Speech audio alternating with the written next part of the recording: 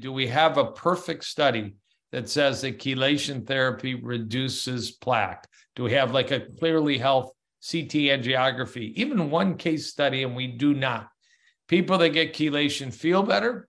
People that get chelation have less symptoms. A large study called the TAC trial that your tax dollar and my tax dollar in the United States paid for proved that, but they didn't do calcium scoring. They didn't do CT angiography. And we still have to answer the question, can chelation reduce plaque, as a maybe? And I wish we had a better answer than a maybe, but it's still a maybe. The sad part is there's an ongoing study right now of chelation called TAC2, and they didn't have enough money to do calcium scoring before and after. So it was an opportunity, but one that's not going to be realized, unfortunately.